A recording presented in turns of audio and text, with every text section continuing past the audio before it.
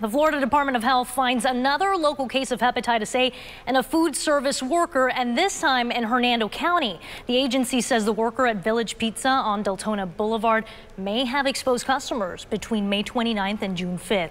So if you or your family ate there, the health department location in Spring Hill is offering free vaccines. That's tomorrow during business hours. There are currently 67 cases of hepatitis A in Hernando County. That's compared to 8 in the prior 2 years combined.